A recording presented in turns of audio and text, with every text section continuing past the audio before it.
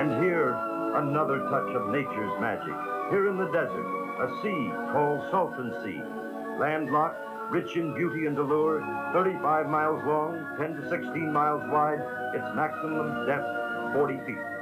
The Salton Sea, sportsman's paradise, the new recreational capital of the world, attracting tremendous numbers of water skiers and boaters, and just plain people all the year round. Well, I was born here in Indio, so they took me home to the Salton Sea. As often as possible, we would go down and go swimming. I learned how to swim in the Salton Sea. It was our beach. There were hundreds of thousands of people that visited Salton Sea, more than Yosemite National Park. You hear stories about not being able to move on Highway 111 because of all the people that were coming down. It was just packed. Salton City, they were just bringing busloads of people down there. People water skiing and lots of sailboats and boat races. As a boy, my family actually went out to the Salton Sea. We used to fish there. In the early 60s, that was a wonderful place to go, place to meet people, place to bring people. Probably one of the high points of my life. We were in a 60 Chevy. We were listening to 60s music. We're in the area of maybe Bombay Beach, and the sun was just coming up, and I looked over, and there were tens of thousands of birds coming off the sea. To see the sunrise and see the birds and the music and open-air convertible, I think, you know what? This is as good as it gets. This is heaven. This is my place. I will be here the rest of my life. Salton Sea, Salton Sea. How we love the water ski at Salton Sea, Salton Sea. Back in the 60s, we had more visitors than Yosemite. The vast Salton Sea. Here is where you can find the good life in the sun. What the hell happened here?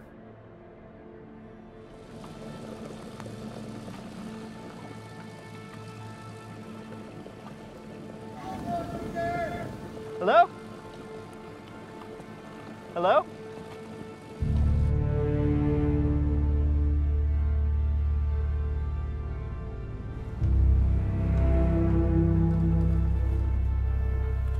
This was all houses and businesses. This is like 1968. And I used to sit on the rocks right here and sing Puff the Magic Dragon because I was 6. All of this white bit right here between the bushes, that was all the marina. The boat ramp was right over there between those 2 poles. This is underwater, except it's not.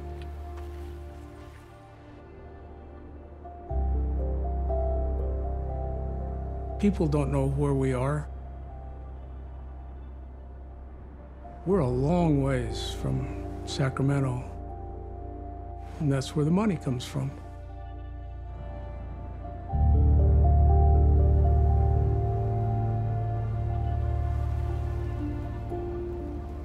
We're represented by half a congressman, so we've got a heck of a battle in front of us.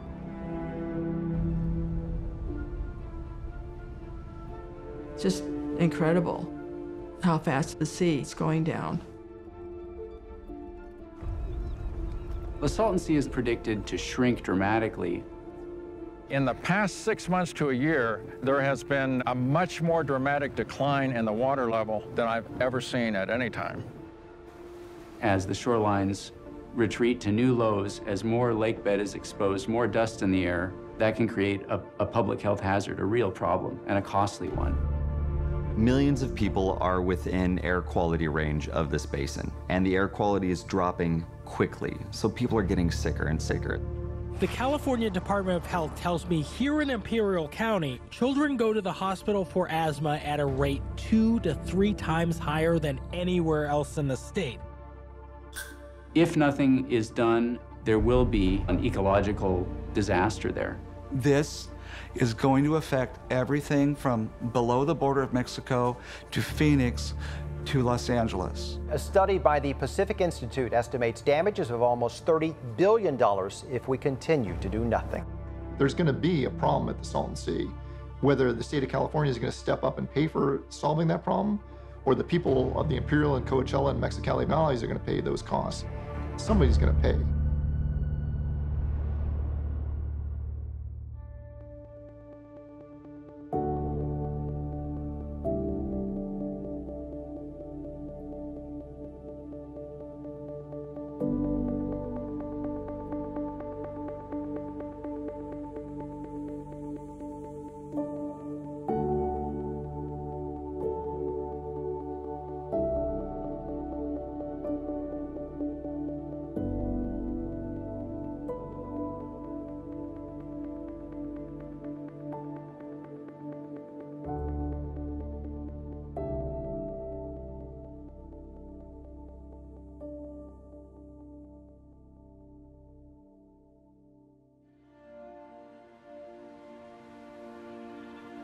Seeing the Salton Sea for the first time is really an amazing experience. If you don't know what to look for, it's completely unexpected, and it's stunningly beautiful, but also very quiet, very remote. Located 150 miles southeast of Los Angeles, the Salton Sea covers 350 square miles and sits 236 feet below sea level. The Salton Sea is at the heart of the Imperial and Coachella valleys and is only 30 miles from Palm Springs and 15 miles from the world-famous Coachella Music Festival. For the Coachella Valley, tourism is our biggest business, way over $1 billion a year in tourism. Some people fly over the area, they come in, they're visitors, and they see this large body of water and they don't even know what the heck it is. The Salton Sea is still the largest lake in the state of California. And to put that in perspective, you can fit 13 Manhattans inside the Salton Sea. It's a beautiful place to live when there's water.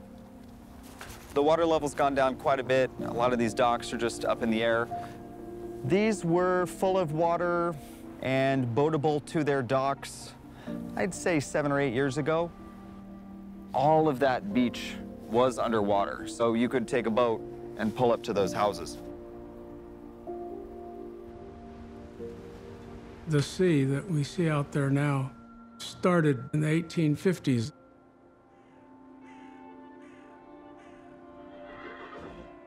Early surveyors that were looking for a southern route for the railroad, they came across the valley and realized the soil was excellent for growing crops, and if they could just get water to it, it would be a desert oasis. They discovered that because we're all below sea level, water would run out downhill if they could divert it at the Colorado River. One of those early surveyors was a man named Charles Rockwood. He arrived in Southern California in the late 1800s and saw great potential in bringing water to the desert to irrigate it and create a huge swath of fertile land that could be farmed. Charles Rockwood was here as a pioneer in the desert. He was a dreamer. He was intuitive. He got it. He's looking at this dirt in the middle of the desert, and he says, God, if only there was water. And then he looks over the horizon and says, oh wait, there's a big giant river there. Let's just bring it over here. Rockwood's dream was to build a canal that started at the Colorado River, then ran south into Mexico, and then back up into California. But in the financial panic of 1893, the Colorado Irrigation Company he worked for went bankrupt. Intent on pursuing his dream, Rockwood started his own company to develop and build the canal. He started the California Development Company. He approached dozens of investors, but most found his plans laughable, reminding him it would be impossible for anyone to live in the heat of the California desert, let alone build a canal in those conditions. That's when George Chaffee arrived. An experienced engineer, he had built irrigation systems in Australia, where the heat was similar to the California desert, and he knew it could be done.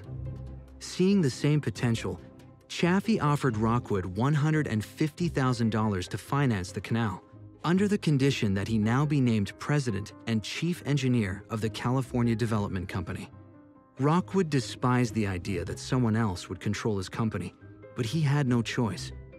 Out of money and out of time, Rockwood agreed and signed the contract. Rockwood and Chaffee saw the ramifications of doing this because it was important. I don't think it was just about the money. It was about making an accomplishment, making a difference, making a mark on the world while he was still here. That set into motion a series of events that would end in one of the greatest engineering disasters of modern American history. In 1900, Rockwood's dream finally became a reality. The California Development Company dug the canal from the Colorado River. They called it the Alamo Canal. With Chaffee's money, they cut their first intake into the Colorado River at a place called Pilot Knob, and water was officially on its way to the desert. It was just below Yuma. It went 50 miles into Mexico and then came back across the border. It was the late 1800s, and there weren't a lot of excavators around. It was a huge engineering challenge. Water arrived in the Imperial Valley in 1901, and that was the earliest waterway into what would become the Imperial Valley. They got the water where it needed to go, and they brought more people out here, the pioneers, because there was nothing here until they just made it out of dust. Really fertile dust. The farmers quickly arrived to exploit the land. Nearly everything they planted grew incredibly well, as the soil was more fertile than anybody predicted. Chaffee, seeing financial opportunity, created the Imperial Land Company to advertise to settlers and renamed the area the Imperial Valley. The California Development Company was one of the original promoters of development in the Imperial Valley. And there was a land rush because there was a tremendous reclamation effort in this part of California. Settlers started moving into the valley, purchasing land, and started to farm. And it was a tremendous success for the farmers. As the valley began to grow, the shares of the California Development Company increased dramatically in value. Many of the smaller shareholders began to sell their stakes for profit, and Rockwood took advantage. He slowly bought up as many shares as he could and regained majority ownership of his company. And his first order of business was to push out George Chaffee and take back control. This would prove to be a fateful mistake. As soon as he did, he faced another problem: silt. The Colorado River is very heavily silt-loaded. They had a silt problem in the drains and the canals, and over time that would plug up and you wouldn't be able to get enough irrigation water into the valley. They had all this great land, people were coming to farm, and they just didn't engineer it correctly. So you have primo soil, some of the best soil in the world that's there. So the farmers recognized that, and that's what they were losing. In 1905, there were perhaps 10,000 residents here farming. In 110-degree heat, farmers grew irate as their water slowed to a trickle and their crops began to die. But the California Development Company estimated it would take more than a year to dredge the canals, remove the silt, and get the water flowing again. As the farmers ran out of water, they refused to pay the California Development Company, which was now near bankruptcy. And with pressure mounting, Rockwood had to find a solution, and quickly. In early 1905, Rockwood contacted E.H. Harriman, the head of the Southern Pacific Railroad. Harriman, against the advice of his advisors, offered Rockwood a $200,000 loan to fix the canals, but with the stipulation that the Southern Pacific Railroad would now take controlling interest in the California Development Company.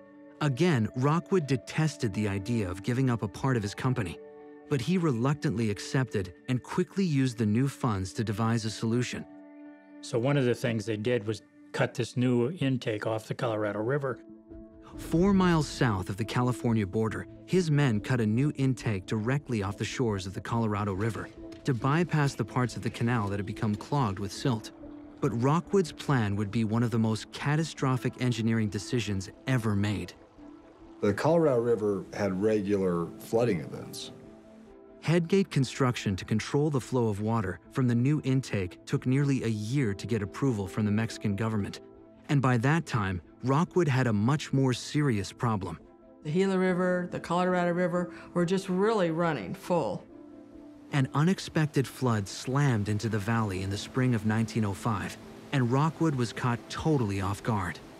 They thought in January that it wasn't going to flood. Lo and behold, there was a surprise flood. The Colorado River quickly broke through the intake, and a wave of water rushed into the Imperial Valley. Rockwood and his engineers struggled to close the breach with makeshift pilings, brush, and sandbags across what was a 60-foot gap. Just as they thought they had succeeded, another flood hit the river and broke through again. In 1905, the canal breached.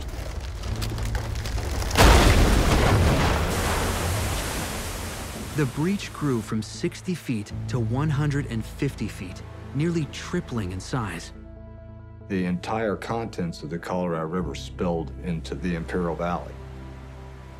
Initially, the surveyors and all their estimators, experts, they had plans for a standard water flow, but nothing like the year of 04 and 05, when that water at flood stage overtopped some of the wooden and earthen dams that they had. It started inundating the valley.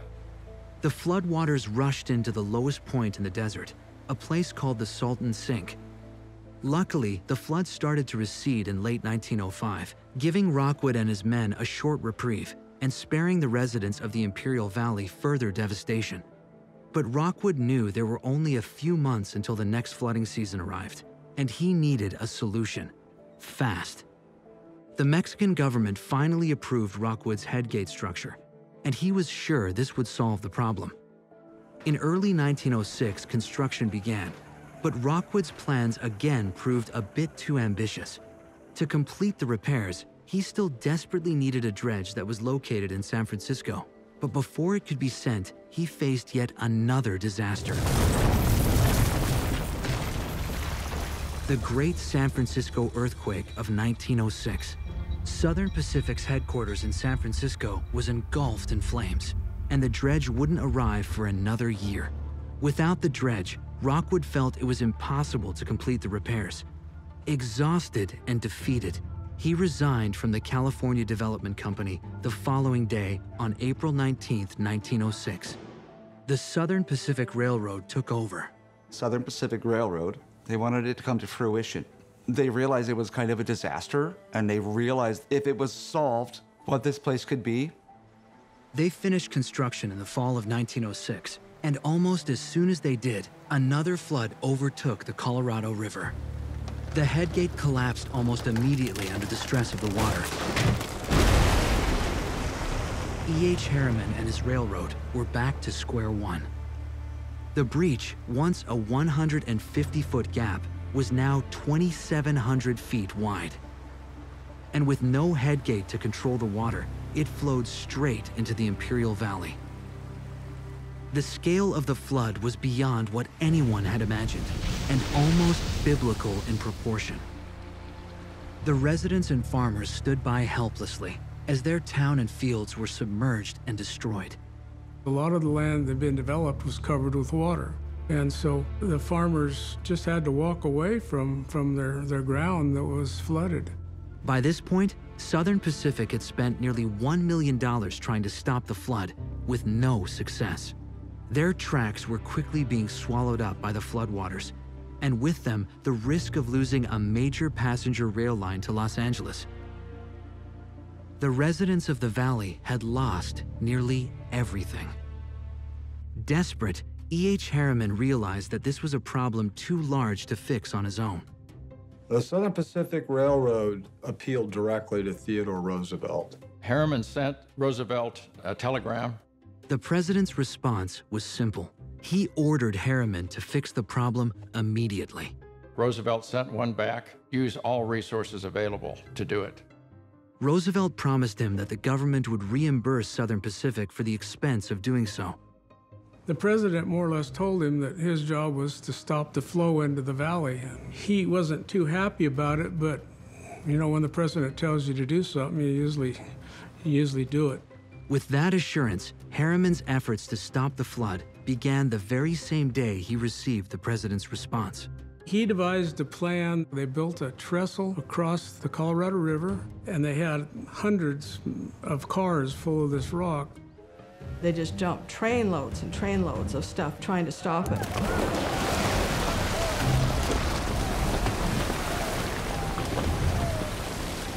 That's basically all Southern Pacific did. Bring the Sierra Nevadas here and just dump them into this breach. locomotives came from as far as 480 miles away and dumped 2,057 carloads of rock, 221 carloads of gravel, and 203 carloads of clay into the breach.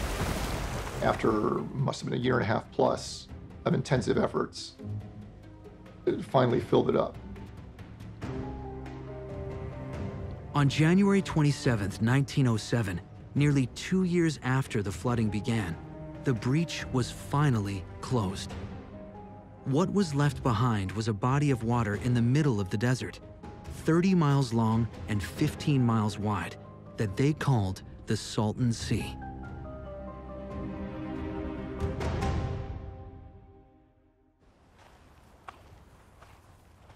This was probably 8 months ago, this line right here.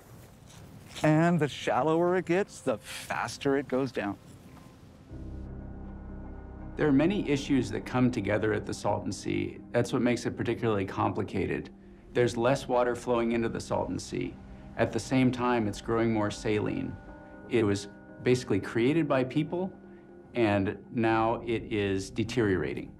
In 1912, the Imperial Irrigation District bought the California Development Company out of bankruptcy. They began to control the water distribution throughout the Imperial Valley, and still do to this day. Much of the Imperial Valley receives power and water from the Imperial Irrigation District, or IID.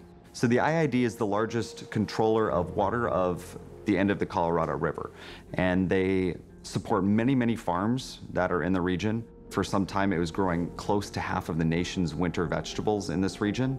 The Salton Sea is sustained almost entirely by runoff from the farms and fields of the Imperial Valley. The hydrology of the Colorado River simply won't sustain a sea the size that it is today. In 2003, everyone knew we weren't going to have enough water to continue using it the way that we have been for many years. So we needed to find ways to be more resourceful and cut back on our water uses.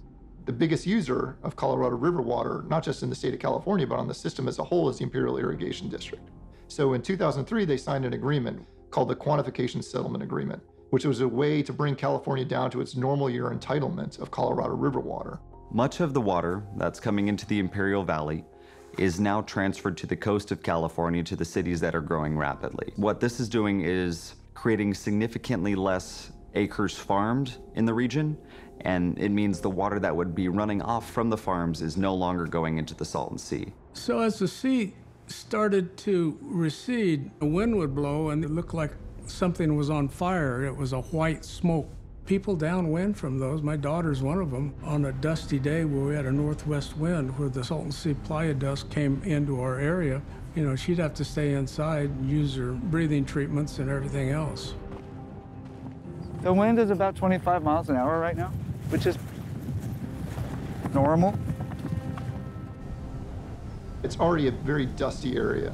Imperial Valley, Coachella Valley already fail to meet state and federal air quality standards. And it's particularly bad for vulnerable populations, right? Kids, people with respiratory problems, asthma, the elderly really can be affected by this most dramatically, but many people can be affected by this beyond those populations. And there's been an increase in the incidence of asthma and respiratory problems in the Imperial and Coachella Valleys already because of dust.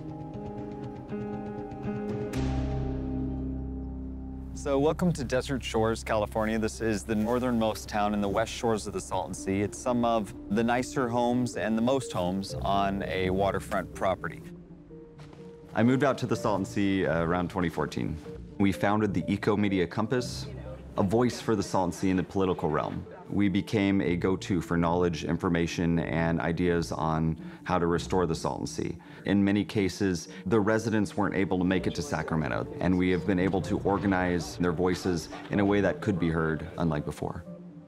Ultimately, I became the mayor of the West Shores, so Salton City, Vista Del Mar, Salton Sea Beach, and Desert Shores for 2 terms. 25 years ago, my mom passed away from a lung disease. She wasn't living at the Salton Sea, but I was able to see firsthand what people go through and how hard they suffer if their lungs and their breathing are compromised. And one of the main reasons that I came out here and did this work is because I don't want to see other people have to go through that.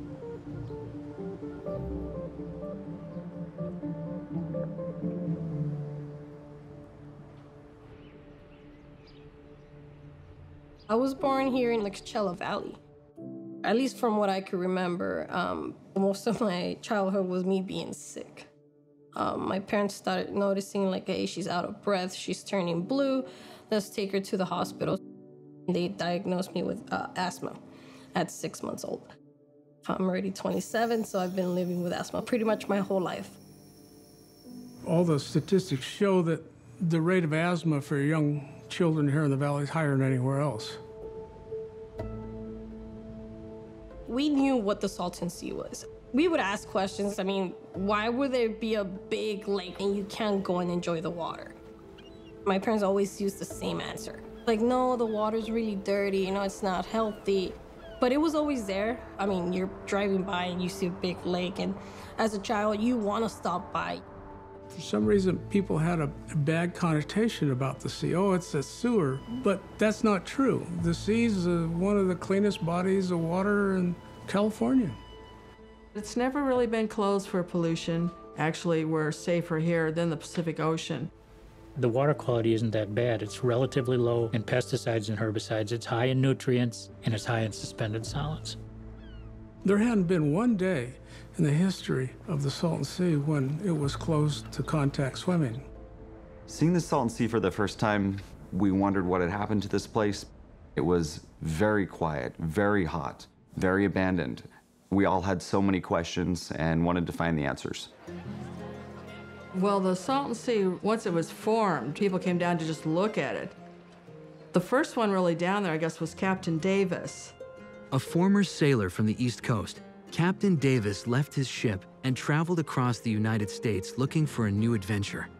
He eventually arrived in the Imperial Valley and made a home atop a volcanic mountain at its southern end.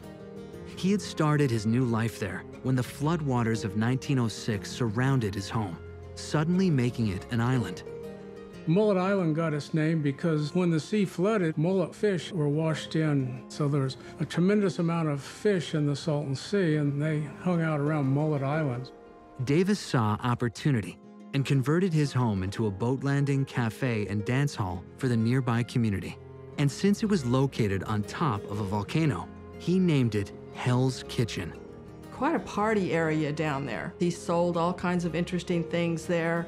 He was feeding mullet fish and selling those fish, even took them up to Los Angeles to sell, and kept it going there for about 25 years. Next came a string of men enchanted by the sea, who believed their fortune lied on its shores. The first was a man named Gus Eilers, who arrived in 1926, hoping he had found his path to success. Grandpa came down here and he just said, something wonderful is going to happen here. This dream for this community on this beautiful, sparkling body of water. They went down there, they bought the property. There was nothing there at the time, but he built piers out there, one after another, 4,400 acres worth of plans laying out the streets. Eilers built an Egyptian-themed resort called Date Palm Beach. But Eilers' dream crashed, along with the stock market in 1929. Still, he didn't give up. In 1932, he imported 2 cottages from Los Angeles and built 2 piers for speedboats.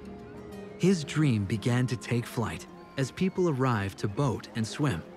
There would be campers, boats, people sunbathing. I mean, it would almost be like Huntington Beach. It became real popular during World War II. By the early 40s, Eilers Resort was filled with soldiers on leave, up to 500 per day. There were so many servicemen training here at the time. There was a Navy base on the Salton Sea itself. That's where they had their R&R. People were coming down and dancing and partying. It wasn't really crowded. There's so much space that water skiing was real good. On Lake Havasu, it was a mad world. That's why we liked the Salton Sea, because there was space. The sheriff would be out there patrolling. The game warden would be out there patrolling. The Coast Guard would be out there patrolling. The U.S. Navy. Eilers eventually sold his resort to investor C. Roy Hunter, who quickly learned the Salton Sea was as unpredictable as it was beautiful. Then, of course, the Salton Sea did begin to rise in the late 40s. The shores of the sea started to quickly rise as runoff waters from the farms in the area increased. and the sea flooded many resorts. The shoreline changed, and that changed the landscape and what could be done down there. Houses were flooded, farmland was washed away. The shoreline has been variable since 1907. Completely variable. Well, I was playing around in the mud along the edge of the sea. At Fish and Game, California Fish and Game, they planted the sea with various types of fish. In the 1950s, the California State Department of Fish and Game was directed to go to the Sea of Cortez and basically capture anything that they could, any type of creature that was in the Sea of Cortez, because the climatic conditions and salinity of the water at the time was very much like the Sea of Cortez. They netted over 200 different types. They had shark, tortuava, shrimp, lobster. Without specific scientific analysis, just threw stuff in there to see what would survive. And some fish really thrived. There was 3 species that took over. There was a fish called croaker, another called sargo, another one called corvina, and the croakers were the food source for the corvina. So you had lots of fishermen down there all the time fishing for the corvina. There was all kinds of fish in the sea, and they took off rapidly, and it was a very important fishery. This is where we came fishing. So this was a boat launch, and paid our fees here, and then we went out. At this point, you could see 50 to 100 boats out there fishing. This area had the most fish than any body of water in the state of California. Fishermen came from all over. I mean, thousands of fishermen would fish on the Salton Sea because you could catch fish that were 10, 12, 15 pounds in size, and they were excellent to eat. They were just like white sea bass. And I can remember a cousin of mine used to go out there and fish with a thin fin Rapala lure and catch trophy-sized corvina. With the fish population growing, another wave of investors arrived looking for financial opportunity. People wanted to live down at the Salton Sea, so they developed the properties where the streets were already laid out in North Shore. You saw some developments along Salton City area, Bombay Beach, Nyland, and some of those other areas. And then some real estate folks got excited about making a new desert Riviera on the Salton Sea.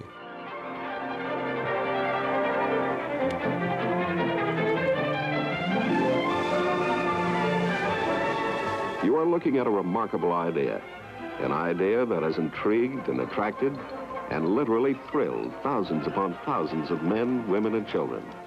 And you, my friends, are about to witness this idea become a reality. For this is the story of the miracle sea in the desert, the Salton Sea.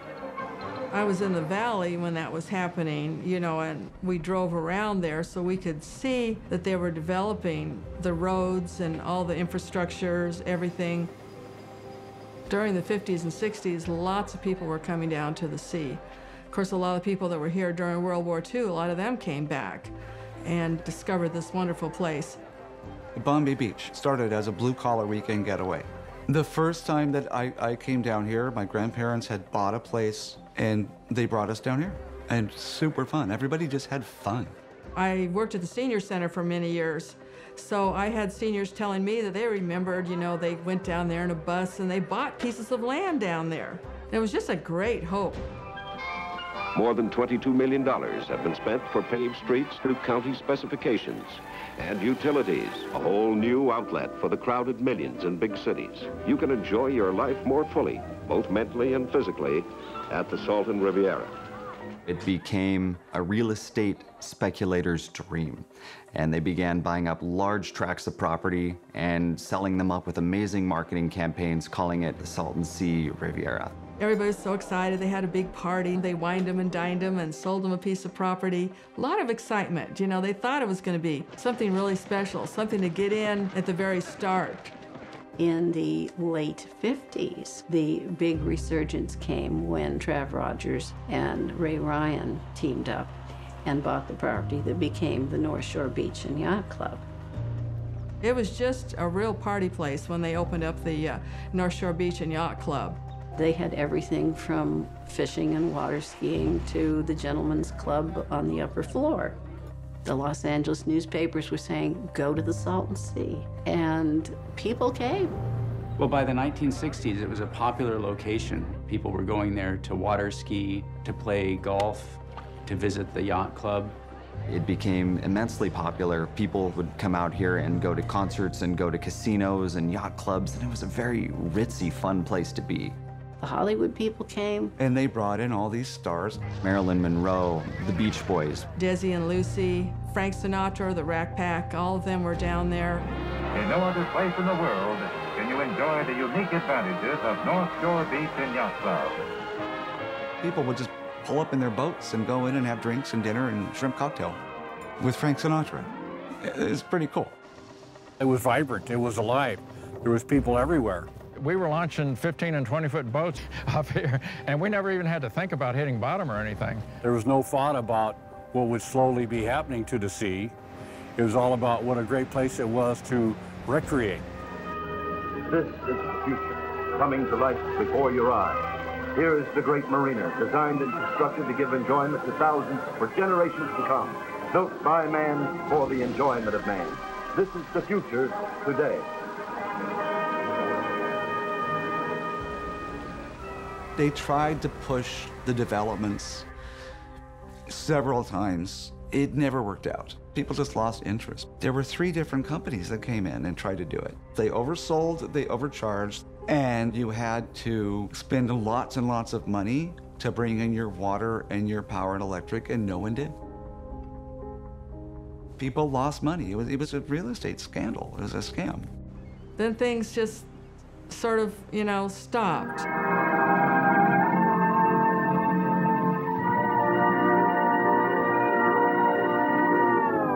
This is a KICO weather bulletin. The Weather Service has issued storm and flash flood warnings. Remember, gang, flash floods may be hazardous to your health. And now back to more country music at KICO.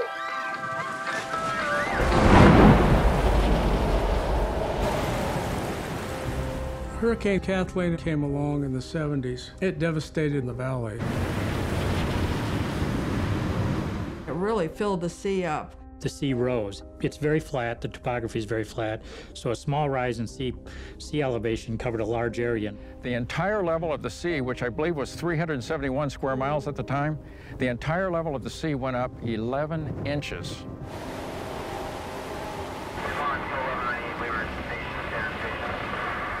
I joined the Indio Fire Department in 1973. I was on duty that day, and the flooding was so tremendous, everything was disabled except one 100-foot aerial, simply because it had the engine was about 6 or 7 feet off the ground, and that was the only thing we could drive around in. They claimed that was a 500-year flood. Myself and anybody else we could get on the truck, we were going street by street and literally tying ropes to ourselves. And so it was tie it to the truck, go out and get these people, pull them in, and go to the next one.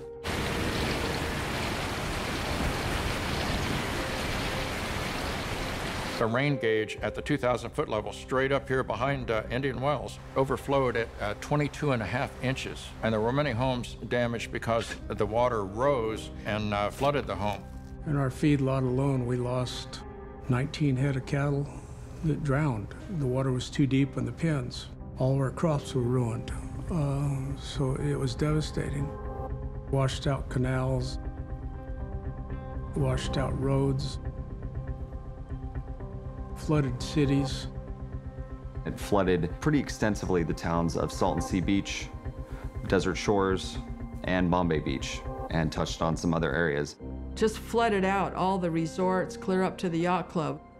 After Kathleen, we had a big one in 78, 79, 81, and 83. And there were others in between, but these were ones that were notable, like 100 to 300-year storms. That caught a lot of people off guard because basically in a desert area, many people here, especially with second homes, felt, well, it's a desert, we don't have to worry too much about this, no flood insurance, don't worry about a thing. And then all of a sudden, we have these big events coming up. So certainly a lot of people were caught off guard. I was caught off guard. And then what happened was, between 1980 and 1983, Imperial Irrigation District, they said, okay, this is a new system. This is the base year. You order as much water as you want to. We'll deliver it. But you can't ever order more again. They were trying to protect their water rights. So the farmers, not knowing what they're going to grow or how much more acreage they're going to have, completely and way over-ordered. And they took delivery. They didn't use it. Delivery is just coming through the canals. And where does it go? Into the lake. The lake rose 12 feet in 3 years. Many people, because of the rise in the water at the time, many people ended up abandoning their properties. And that's the time frame where you see a lot of the flood remnants now of the abandoned trailer parks and the abandoned buildings that were flooded in that time frame. Bombay Beach had to build a levee around it. We lost 2.5 blocks of properties. You can see the detritus and the sediment, because this actually, before the lake rose, is probably about 10 feet lower where people lived. Right here, than where it is now. That's just the sediment that got washed up. I'm sure that was a reason for them to think, well, man, I need to leave Dodge because we could have another hurricane. The farmers could continue to put too much water in the sea, and then the sea would continue to rise. And so people, they started leaving. That's probably was the death knell, I guess, for the recreation in the valley. Then they said things were polluted. I'm thinking it was around 1985, the local health department kind of went overboard. They said, well, the fish had selenium in it and they weren't good to eat. They went out and caught 3 fish and tested them, and at the federal level was 5 parts per billion. They found they were like 6 or 7 parts per billion, and just a hair above the federal standards level. And so they came up with these rules and regulations. Pregnant women couldn't eat the fish in the sea, and you shouldn't eat more than 4 ounces a week, and all kinds of rules. And they posted signs all over, and they scared everybody off. The fishermen quit coming. The whole fishing industry crashed. Nobody came to the area anymore. My neighbor said it smells down there. My neighbor said the water's dirty. My neighbor said this. My neighbor said that. I mean, there were different stories that weren't really true, and people just sort of backed away from the sea. I think mostly it's the bad publicity that this place gets.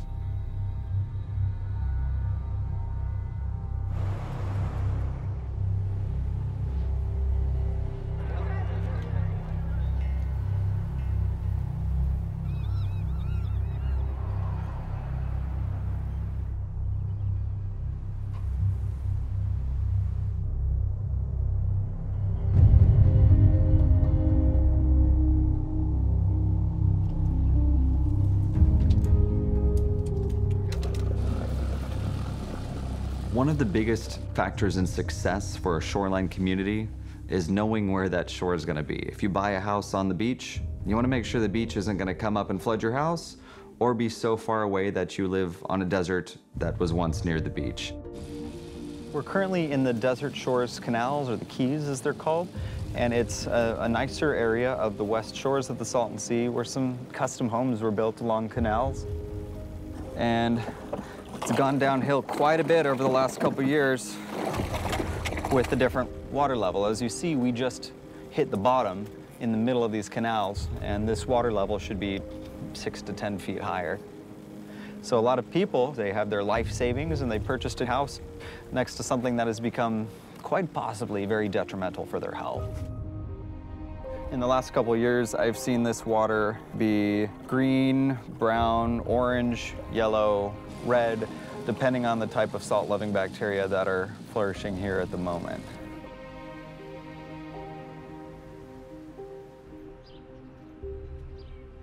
My sister and I were 1.5 years apart. We felt like we were twins. We dressed up the same. We did everything together. You know, she was my best friend. I was her best friend. So we always found a way to like stick together. Asthma, it was always there. I always had to carry an inhaler with me. So for me, it was normal. My sister Marie was diagnosed at 12 years old. For Marie, it was still very new. So she didn't get as many asthma attacks as I did, but I still didn't let it affect my life. We were at a birthday party and all of a sudden I stopped breathing. I had a lot of pain and I remember my mom was like, this is not normal. Let's take you to the emergency room. They took me to Eisenhower, and there they told us, you know what, she has a very, very severe pneumonia. She's gonna have to stay here. I was there for over a month. We went to the doctor. He's like, you know what, you might want to start thinking about getting a lung transplant. And that was when I was 12. That was the first time I ever heard of a lung transplant. It's tragic. And it's going to be more or less a disaster in the not too distant future. For selfish money. Money. It's all about money. The Imperial Irrigation District. They have significant amounts of control over the resources here, as well as what happens with political activities and restoration initiatives. In 2003, the southwestern states and the water companies got together to discuss and sign the Quantification Settlement Agreement, or the QSA. IID, which got, in the early 20s, 70% of California's Colorado River allocation of fresh water, was forced to share with San Diego and Los Angeles. So this was the largest ag to urban water transfer the country had ever seen. And it gave the region a 15-year time limit to develop restoration and mitigation initiatives that would make sure that the Salton Sea wouldn't become a disaster and that the quality of life generally in the region would be able to still thrive while transferring more of the inflows to the coast. Basically, what they did was they started paying farmers not to grow. They're fallowing. They're stopping the water use in some of the lands. And the ones that still were producing, they pushed towards really efficient water conservation, which is a good thing, except there's no water going into the lake. It's been fed by irrigation runoff for over 100 years. The sea started going down fairly rapidly. Back in 2003, they realized that becoming more efficient meant less water goes to the Salton Sea, which means the Salton Sea shrinks, but there was a lot of pressure to get the deal signed rapidly, but they didn't know how to address all these broader challenges, so they essentially kicked the can down the road. That was the state's agreement to say, we don't know what we're going to do right now, so we're going to give ourselves 15 years to come up with a plan. But now that time's run out, and there's still no real plan. 2003 to 2007 or 8, the sea went down about a half a foot a year. A tremendous drop. That's when things kind of turned around, and my sister Marie was the one that was getting really, really sick. You know, just so many asthma attacks here and there, and it was just, we were wondering, like, what's going on, you know? Those areas that were covered with salt water became emissive. For those that are prone to asthma, it was bad. Back in 2007, the state of California came up with a plan, what they called the preferred alternative, to fix the Salton Sea. That came with a price tag of about $9 billion. Unfortunately, the time was extraordinarily bad because shortly thereafter, California and the nation fell into the Great Recession, and there simply wasn't money available. But even if there were money available, it wasn't clear that there was a political will to appropriate the amount of money required to take action at the Salton Sea. So the trade-off then seemed to be, we can spend all this money to do something at the Salton Sea, or we spend nothing. It's either $9 billion or zero, and it seems like zero was the preferred course of action for the legislature and many of the people, certainly in Sacramento. We're working on a project in Desert Shores and the West Shores, a small project to put water back into a community that is dried out, a canal community. This is the only citizen-led project to do restoration along the shoreline at the Salton Sea, and it's taken about 3 years to get to this point. What our canals need most is water and a sustainable water level. So the goal of the project is to put a berm, a small dam, right where we're standing, and pump water from the main body of the sea into the canals. Phase 1 of this project would be to build the berm and put water in there and keep it there. A second phase would be to improve the water quality by taking the salts out, taking the nutrients out, and bringing it back to ocean quality salinity for habitat for fish, birds, and recreation as well. We're ready to lay the berm. We have a lot of materials donated. We could build this in 2 days, but it's been 2.5 years of paperwork with different agencies, and they're playing some sort of stall tactic on it.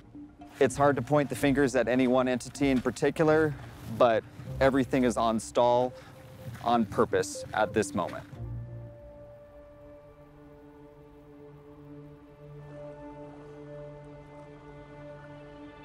This is my sister Marie. Senior year hits, right? You know what, Marie, I'm planning to move out.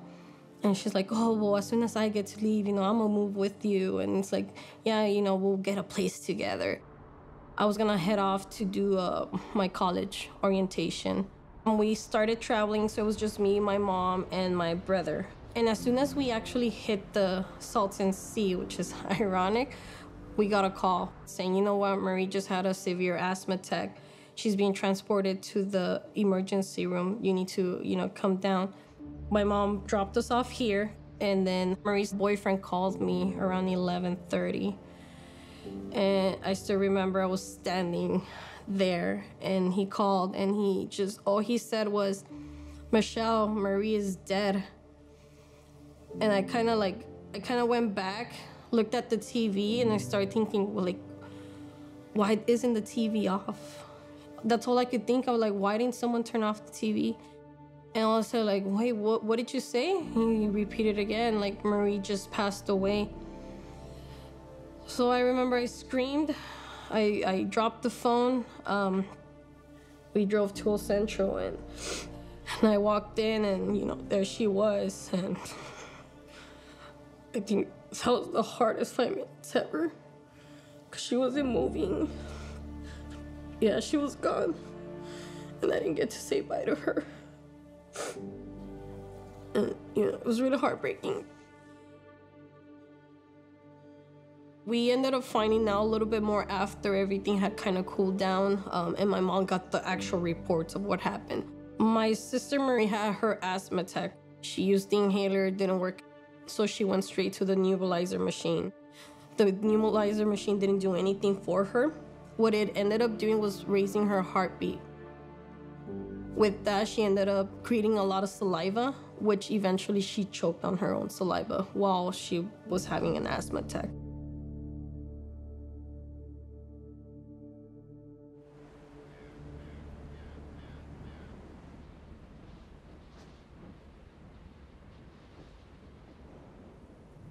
Something needs to be done really quick. They can't let it go like Owens Lake did when they dried that up and have all those problems there. We've seen that. We've seen what can happen. It is another Owens Lake. Very similar situation. The difference is the Salton Sea is larger. So Owens Lake used to be a full lake before the LA Department of Water and Power diverted some of its tributaries to help supply the growth of LA and the San Fernando Valley. Since all that water was taken away many years ago, the air quality in the Owens Lake area has become a major costly issue trying to mitigate that air pollution. And the prediction is that that's going to happen at the Salton Sea, only on a larger scale. Owens Dry Lake then became the largest source of dust pollution in the nation. It led to a lot of litigation and ultimately a settlement where the water supplier, LA Department of Water and Power, went back to Owens Lake and started spending more than $2 billion now, I believe, to address that dust problem. So the scale of the Salton Sea could be as much as 4 or 5 times as much exposed lake bed as we see as the dust emitting area at Owens Lake. So it could be even a larger problem. When this dust became a major issue in Owens Lake in Central California, people would have to be evacuated out of the valley. The teams working on the mitigation issues there would have to leave. The towns went down the tubes, the property values plummeted, they lost their tourism. People got sick. It's a lesson from history that we don't have to repeat. There was a study that was done by the Pacific Institute, and they looked at what they called the cost of inaction, basically the social and economic costs of doing nothing, of the status quo at the Salton Sea. I started to dive into this a little deeper and said, well, what's actually the actual cost of not taking action at the Salton Sea? And I started looking at some previous studies and estimating some of these costs. That organization came up with an estimate of between $29 and $70 billion over the next 30 years. So the trade-off is not $9 billion for doing something versus 0. The trade-off was $9 billion for doing something versus 29 or as much as $70 billion for not taking action at the Salton Sea. And the problem is that people that would pay those costs at the state level we're not the people that would bear those costs in the Salton Sea region. If the Salton Sea were right next to LA or right next to San Francisco or Sacramento, we would have solved this problem a long time ago. We're not supported by congressmen or state senators.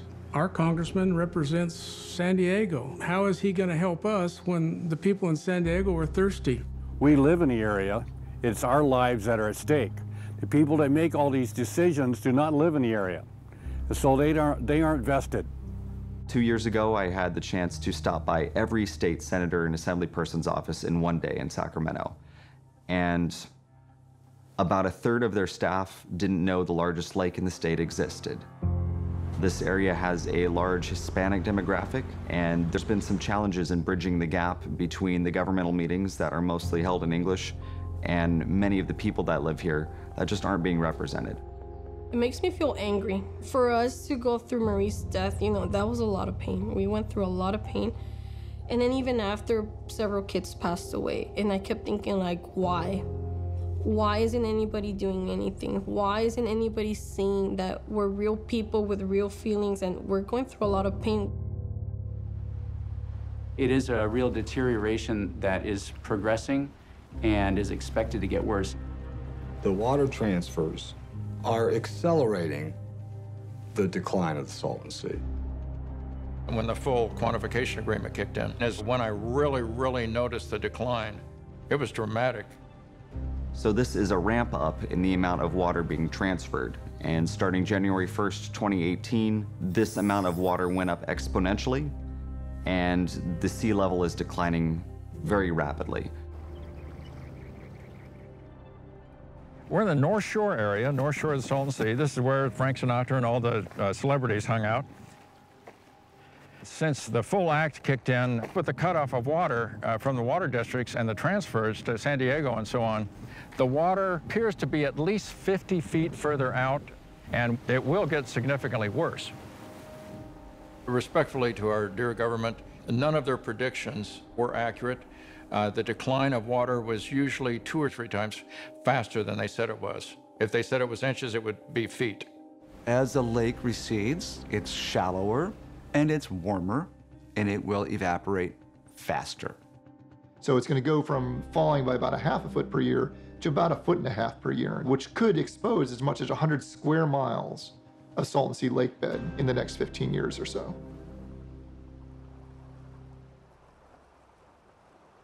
The Salton Sea is a terminal lake. Water flows in, but the only way water gets out of the Salton Sea is through evaporation. But as the water itself evaporates, all the salts are left behind in the Salton Sea. So it's now approaching twice as salty as the ocean, which means that the fish that normally survive in ocean water are extremely stressed or can't reproduce or can't survive at all. People started to notice that there weren't that many fish, and there were several fish die-offs. It's usually not a toxin or anything like that. The fish kills are primarily caused by, believe it or not, low temperatures. Tilapia is a tropical fish.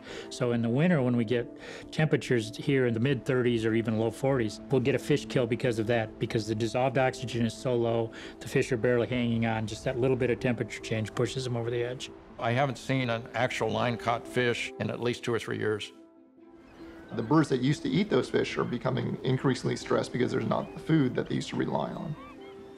Back in the 90s, there were more than 1 million birds on the surface of the Salton Sea at once.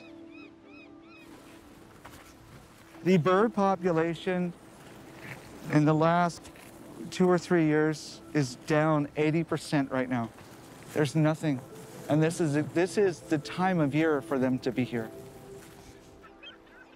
Typically at this time of year, you could look out here and see hundreds, maybe thousands of birds all up and down the shoreline. Pelicans, seagulls, and egrets, and a number of others. Now, as we see, almost down to nothing. The sea is going to continue to shrink. It's going to continue to get more salty.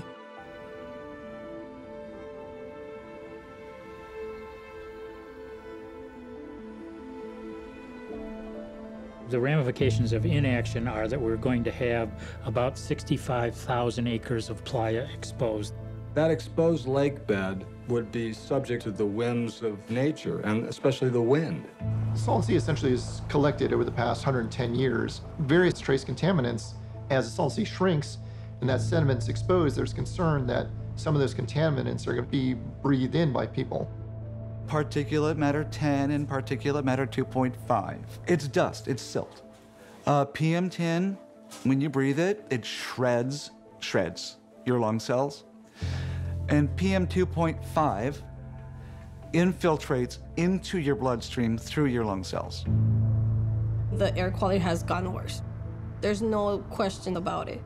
Unfortunately, because we're not doing anything about the Salton Sea, it's just dying out. There's a lot of winds that are starting to pick up, and it just brings everything in here.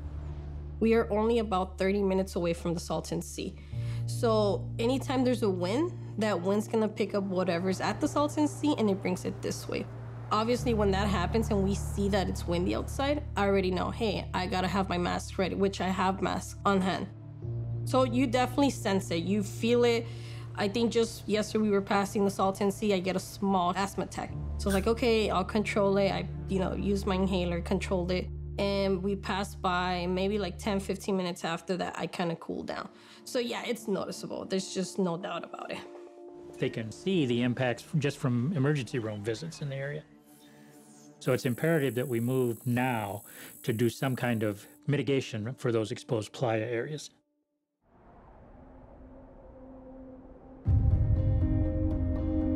Between 2009 and 2018, there have been hundreds of proposals that have gone before our representatives and our political leaders, and very little has actually been done. The state has developed a 10-year plan of restoration, but even if the 10-year plan is completely funded, which it is not, and completely built out, there will be tens of thousands of additional acres exposed in between this period. The state is way behind on their progression in the 10-year plan, and it is a Band-Aid on a mortal wound. It's not going to keep up with the exposed playa. Currently, I believe the 10-year plan has only covered about 27 acres. In the first couple years, their goal was thousands, so we're already far behind. How are we already not achieving our goals with the state? So compared to the large-scale restoration that had been agreed upon in 2008 and 2009, $9 billion, we have 3% of that funding. The amount of money that the state of California has set aside for restoration at the Salton Sea is an absolute joke.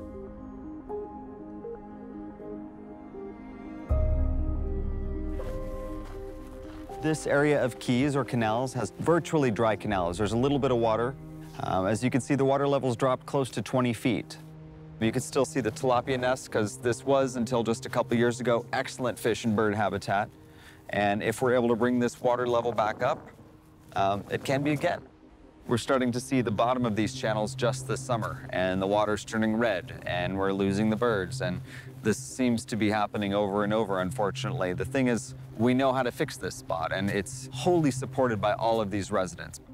In spite of our health issues, which are dire and getting worse, there's no sense of urgency on any level with the state. They're just dragging their feet. It's something they can put out there to say, look, we're doing something, except they're not. News Channel 3's Jeremy Chen has more on the state's focus to deal with the exposed lake bed that everyone seems to agree will be an environmental disaster if it's not managed as the Salton Sea gets smaller and smaller. A total of $700 million has been allocated to restore the Salton Sea, mostly from state sources, but about $500 million remains unspent, as the state missed its goal of restoring 500 acres of wetlands by the end of 2018. The state has come up with very little money and has been far behind for decades. So what's happening now is the state, they're trying to develop a crust, a salt crust, and some vegetation that will grow in that to keep the dust down so people don't, die of respiratory disease. Lots of people.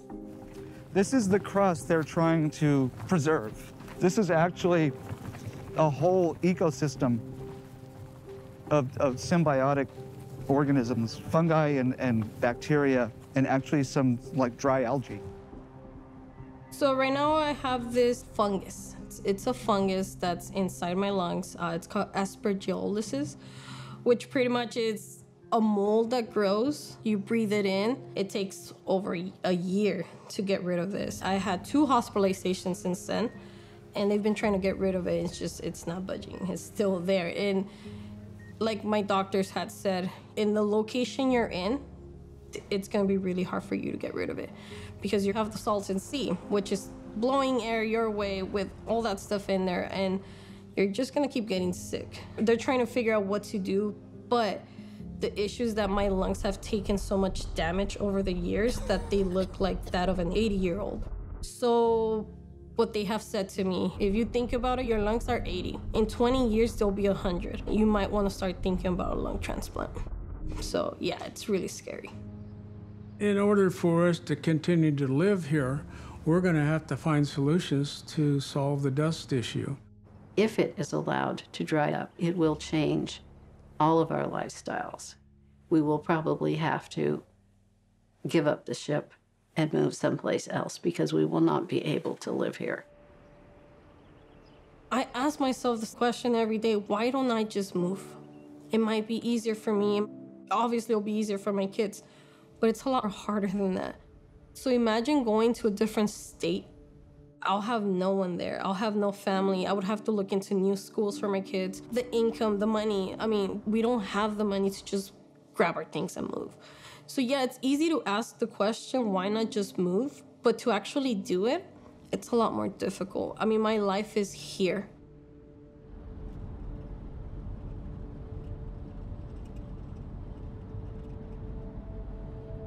We have our Earth Day event here every year. It brings hundreds of people out to come and work on Salton Sea restoration initiatives. Most of our work with the Save Our Sea campaign has been large public events, bringing the community together with science, with political leaders. So don't get us wrong, we are very grateful for the efforts that the state has put in. We're grateful for the individuals that have been a part of this and that have been supportive of this, but it simply isn't enough. And no one can say in their right mind that it has been enough. Right.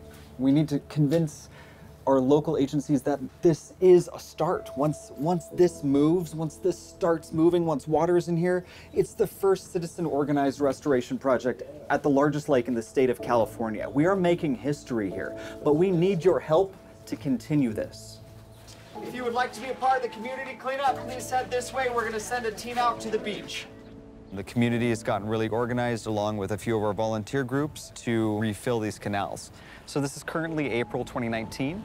It has been picked up by the state of California as one of the projects on their list, and they agreed to fund the project, build the berm, build the pump systems, and help these people.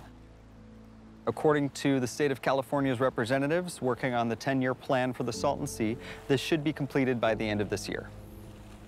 Judged by their past track record, I'm not sure if this is going to happen in that time frame at all, but I'm going to do everything that I can to help that along. Get this stuff going. Yeah, there we go. This is Poseidon. This is our pumping barge, funded entirely out of pocket. This boat is to be a mobile pump device that can pull up to the drying canal communities and refill them. We wanted to build a tool that they can use. Huge military-grade pump, Lotus car motor, and we could launch this and move it up and down the shores. It is actually far more than the state of California has done for these residents. This is the first step that can actually quickly bring the water up in any of the canal communities. California is idly standing by and allocating very few resources to a massive environmental disaster.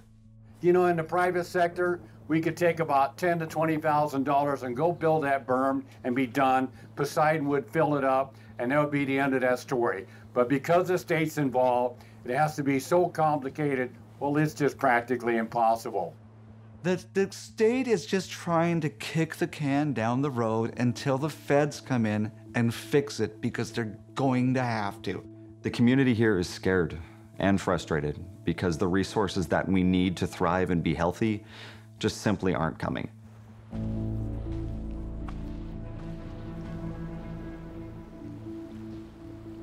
Selfish groups of different people not doing the right thing. That's what kills me.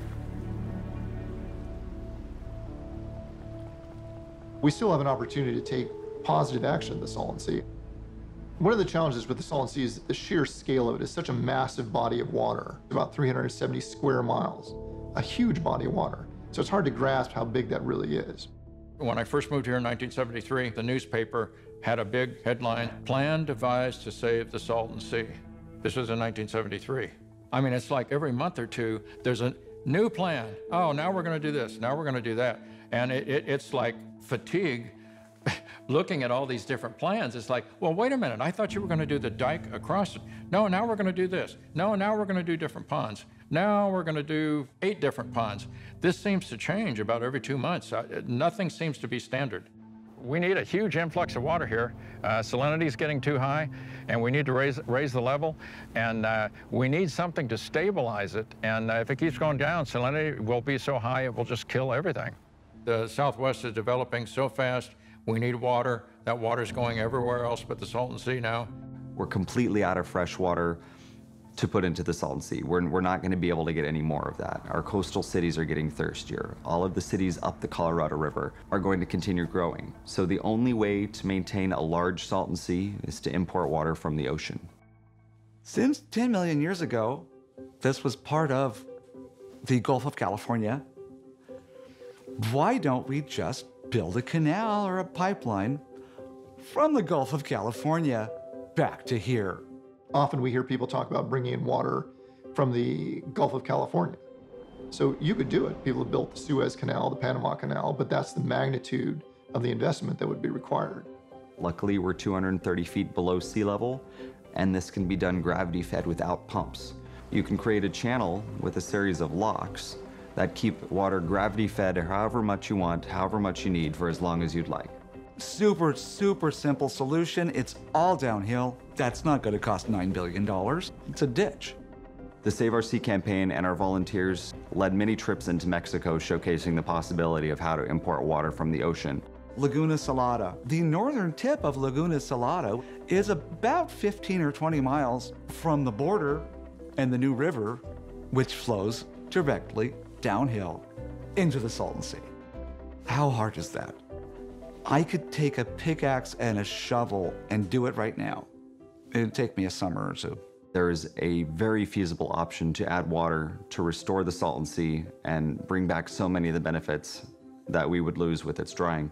It's happening in the Middle East. They're currently doing something very similar from the Red Sea to the Dead Sea. We have the option to desalinate water. We have geothermal resources that can power desalination completely renewably, and this can provide clean water for the entire Southwest. There are amazing things that can be done when we do this the right way. It makes the most sense to systematically develop the resources that are unique to the Salton Sea. And we think that the best way to get at a bona fide restoration model is to develop the renewable energy that is found only there. Just judging by the history in California, for the price of mitigating 1/6 of the Salton Sea and creating very little habitat, we could import water from the ocean, cover all of the dust we need to, start desal programs, start having all the water we need for however much habitat we want, up our tourism, improve our relations with Mexico, dramatically help the tribes south of the border, and build something that people want to believe in and would invest in. The only thing that's going to work for sure is if we get a connection through the Sea of Cortez. People would buy property here again. People would be safe to do so if there's enough water to work with. If we don't secure a new source of water, in a few years, this would be out miles. Every shoreline community is at extreme risk here. These people deserve to have their quality of life and health maintained. This is a place worth saving. A lot of people think, well, it's just a local problem. It's not just a local problem. It's something that can affect a good part of California, all over California and beyond. With the dust, the things that are underneath the Salton Sea. Makes me angry. There's no reason for this. The clock is ticking on this ecological disaster. It's time to get moving. We need to see a genuine sense of urgency to move forward on Sea to Sea. That is the one single project that has the greatest possibility of saving the sea and the surrounding area. The only salvation would be a canal from the Sea of Cortez or the Gulf of California straight into the Salton Sea. You know, it goes on for a little bit, it's the talk of the day, and then the next day you get something new and that gets forgotten. That's the issue here, is that we talk about it for so little that people forget about it, like, oh, that's really sad. Oh, but look at what happened over here. And it's like, that should not be the case. We should be talking about it every single day until something gets done.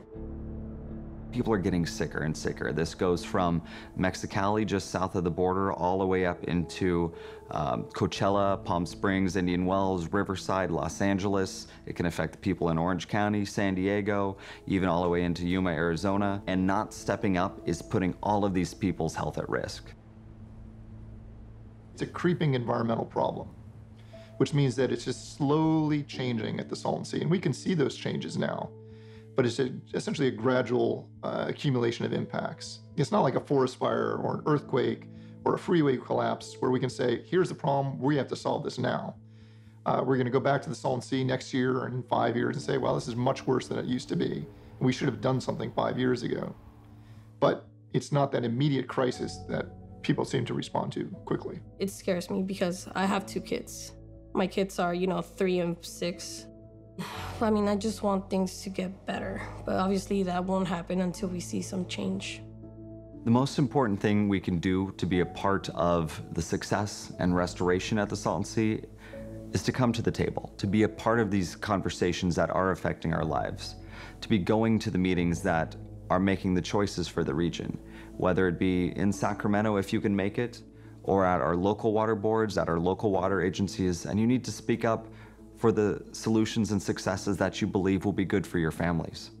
We can do this. We need to contact our representatives, our assembly people, our senators, and provide constructive feedback on the actions that are being taken. If they're doing something wrong or corrupt, call them out. If they're doing something right, offer to help. But we can't expect that someone is going to fix this for us. We're all a part of the solution, whether we like it or not. The Salton Sea is a very mysterious and confounding place. Well, it's very unusual. There are few places in the world like this. In a way, it's a forlorn place, but it also has a real beauty to it. People call it an accidental lake, but it's also the largest lake in California. And something needs to be done about the impacts to air. Everything changes.